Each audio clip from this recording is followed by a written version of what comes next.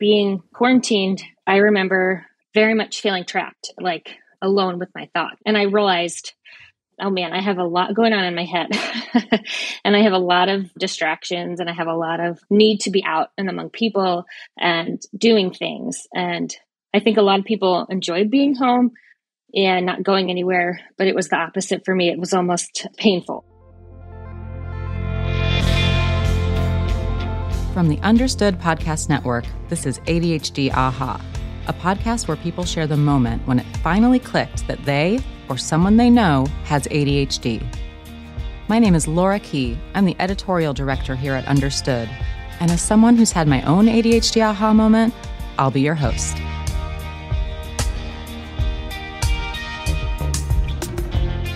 I'm here today with Erin Lazoen. Erin is an ADHD Aha listener who wrote in and shared her story with us, and we invited her to come on the show. Erin works in insurance and health services in Des Moines, Iowa. Thanks for being here today, Erin. Sure. I'm excited.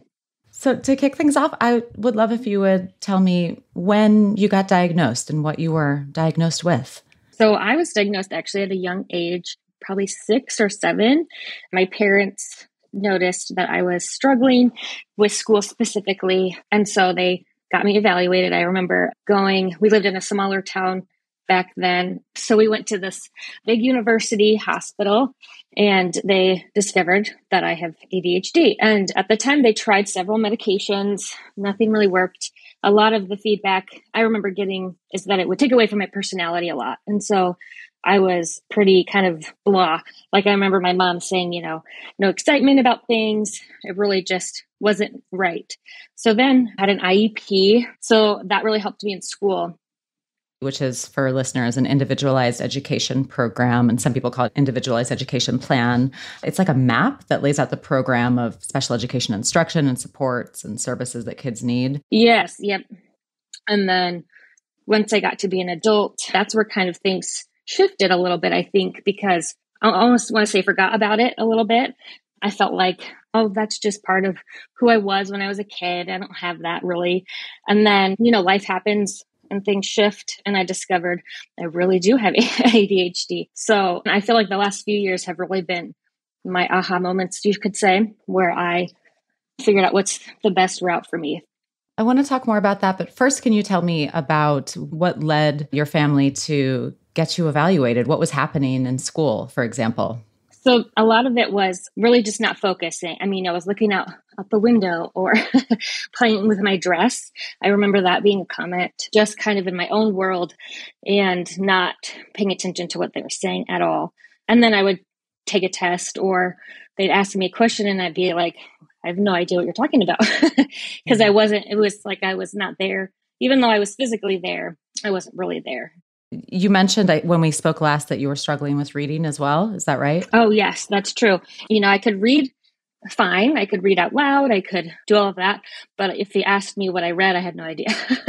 And I still struggle with that. But yeah, very much like the comprehension, paying attention to what was on the page. And on your IEP, did they say that you had a reading disability? I'm curious about the reading and ADHD overlap. Yeah. So it was reading comprehension, like ADHD and reading comprehension. So a lot of the assistance I did get was extended time on tests. I could have my tests read to me. I remember taking the ACT and I couldn't have that read to me, but I had extended time on taking that. And so that spilled all the way over into that time in my life. And then after that, it kind of dropped off because I had met all my goals, which was good. But definitely reading was the pinpoint of that. The main concern was in reading. Did you ever get in trouble in school? Yes. A lot of times they thought I didn't care, maybe. A lot of people thought I was, I don't know if snotty is the right word, but almost snooty because I was quiet and I would just not pay attention, this kind of off. And they thought, oh, she doesn't care. She's not paying attention to me. But it was really out of my control, which at the time I didn't think was different. I thought I was just quiet and that was really about it. That's really interesting. I've actually never heard that perspective from anyone on the show before about that perception of being standoffish, but it was related to your symptoms, maybe having trouble paying attention. Yep. And I don't think at that time, maybe friends really noticed because we were all pretty young, but teachers always, at parent-teacher conferences, talked about she's so quiet and she's reserved. I would hear that a lot. And I always thought, well, I'm just shy. I think I am shy to an extent, but not so much now. It's just interesting because I would be quiet and I would be thinking of other things. And I didn't love school, I didn't love having to sit that whole time and look at one person. I needed to be up and have my hands on stuff, Like your dress, right? Yes, exactly. I remember that teacher yelled my name probably 10 times. I didn't hear her at all. And finally, she yelled so loud, the whole class looked over at me. And I just remember looking up like, what happened? But I was just playing with my dress. And that was interesting to me. So it was embarrassing at the same time because all the other kids in the class thought, what are you doing? Your memory and awareness of what was going on with you at such a young age is really impressive. Have you spoken, for instance, with your parents about this and they've recounted this, or like, how are you so aware? Some of both. I think they've been very open and honest with me about it. And so that's been very helpful. Certain memories, like that one reading with my dress on the floor, that one is a memory I'll never forget. Another one was a teacher asked me to read a paragraph to her. This was later, like maybe junior high. She asked me to tell her what I read and I couldn't do it. And I remember her yelling at me and I just bawled and I thought, I don't know anything, it really messed with my confidence. So those things stick out for sure. But really, those are the only things that I remember about my childhood with it. I have absolutely zero expertise in the science of memory and how memory works and why some memories are sharper in our brains or more colorful in our brains than others. But just from personal experience, some of the things I remember most clearly are the things that were painful for me and that felt like a deficiency, quote unquote, in myself. Yes, absolutely. And then we carry that as adults, or I did. You carry that and think, I don't want that to ever happen again.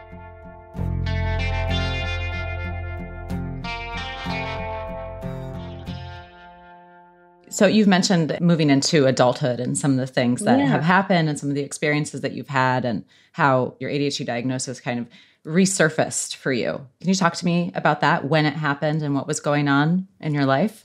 Really getting into college and being an adult, I noticed more so personality traits with my friends and even communicating with my friends. I remember reading somewhere, you have to look somebody in the eye so you can really know what they're saying. So I would just like stare at my friends in the eye and they would say, what are you doing? You look creepy. And I'm like, well, I just want to make sure I know what you're saying. So little things like that, picking up those little kind of tricks along the way, and then really identifying things that I'm not good at, but things that I am good at. So I'm not great at planning, which I would love to be. And I like to say I am, but it's very overwhelming. So those kind of things I had to really work on. During the pandemic, you had an aha moment. I did, yeah. Was this your big aha moment, would you say? I think so. Being quarantined, I remember very much feeling trapped, like alone with my thoughts. And I have a 5-year-old and she was with me. School shut down for her too. And it was very hard to wrap my brain around, like, it's hard to be contained in these walls, even though it wasn't really, like, we knew it wasn't forever, but it was very hard. And I realized, oh man, I have a lot going on in my head and I have a lot of distractions and I have a lot of need to be out and among people and doing things. And I think a lot of people enjoyed being home and not going anywhere, but it was the opposite for me. It was almost painful. Thankfully, my daughter was there. We did a lot of crafts, painting. We would go for a lot of walks.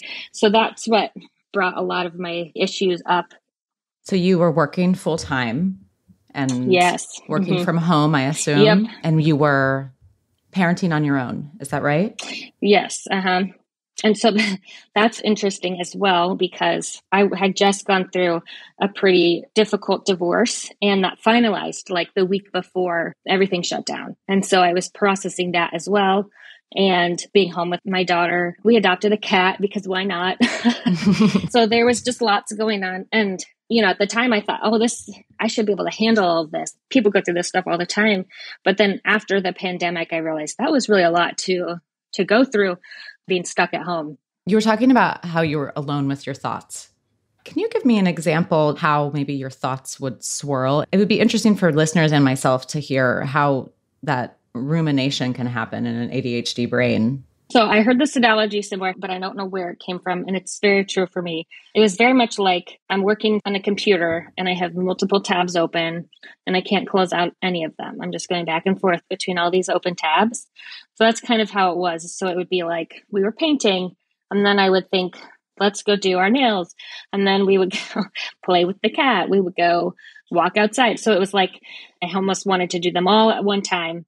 Say we didn't go for a walk, I would think about it until we did. So we would go almost obsessing over these ideas and thoughts.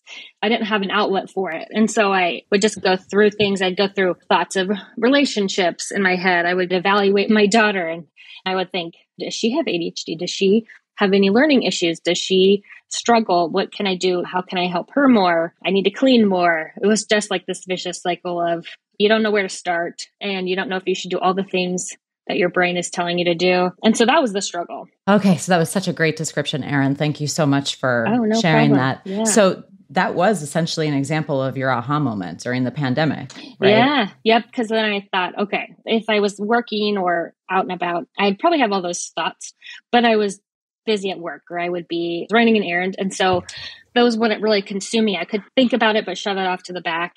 So in the pandemic, when I couldn't do that, I was going through this constant cycle of things to do.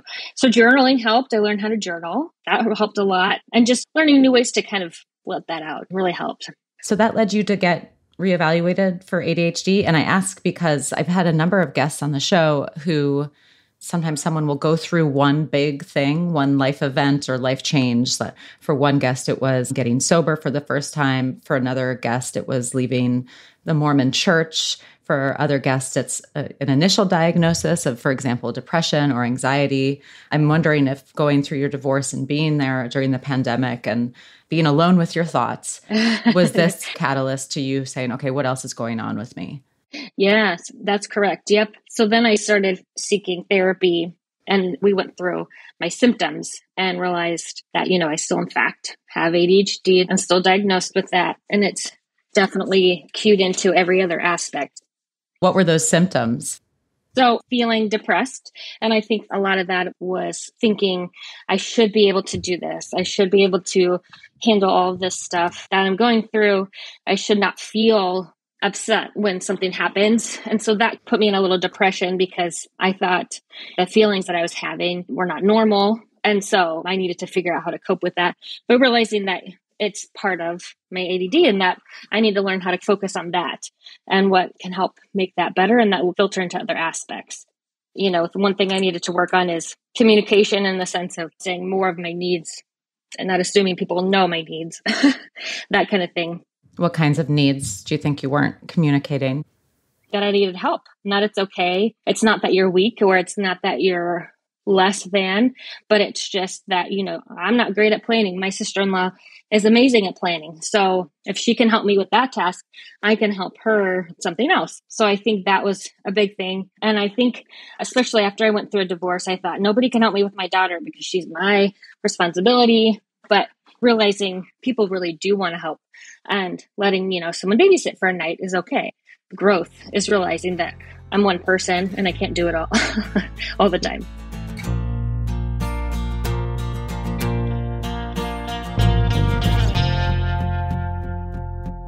Talk to me more about your relationship with your daughter. How does ADHD affect your parenting style, for better or for worse, Oh, sure. So she is so far the opposite.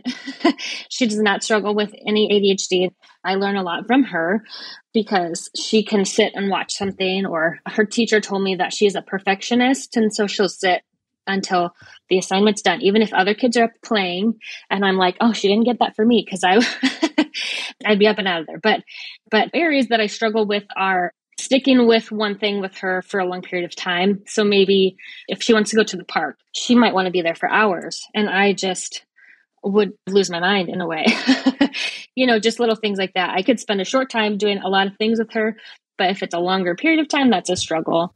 I worry about when she has school, like homework, and she's going to need help because I won't be able to help her with that much.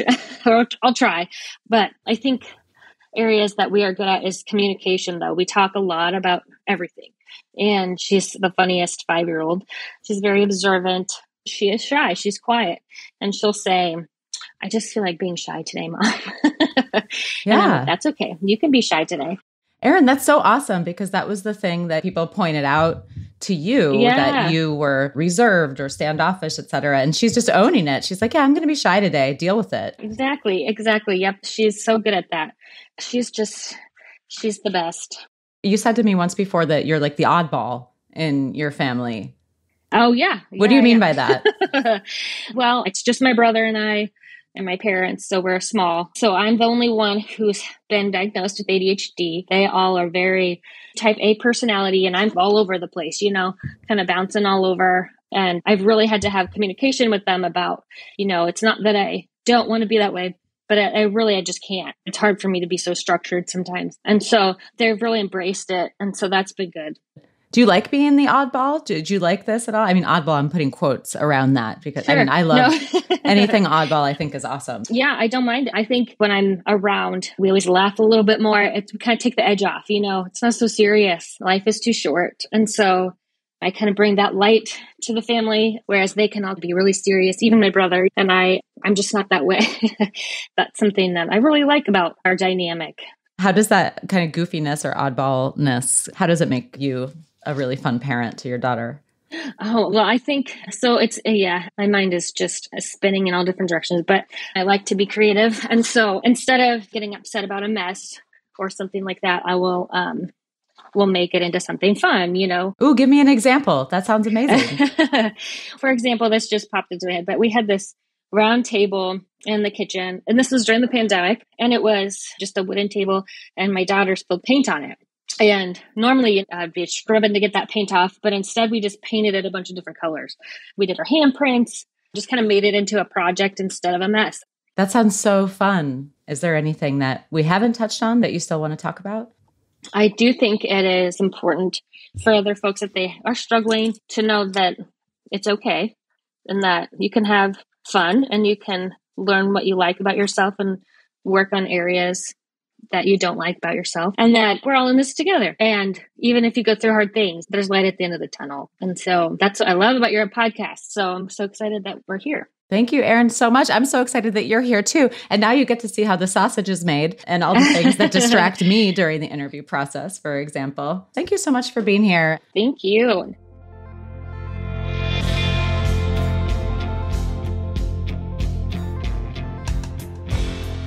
You've been listening to ADHD Aha from the Understood Podcast Network. If you want to share your own aha moment, email us at adhdaha@understood.org. I'd love to hear from you. If you want to learn more about the topics we covered today, check out the show notes for this episode. We include more resources as well as links to anything we mentioned in the episode. Understood is a nonprofit organization dedicated to helping people who learn and think differently discover their potential and thrive. We have no affiliation with pharmaceutical companies. Learn more at understood.org/mission. ADHD Aha is produced by Jessamine Molly. Say hi, Jessamine. Hi, everyone. Brianna Berry is our production director. Our theme music was written by Justin D. Wright, who also mixes the show. For the Understood Podcast Network, Scott Koshira is our creative director, Seth Melnick is our executive producer, and I'm your host, Laura Key. Thanks so much for listening.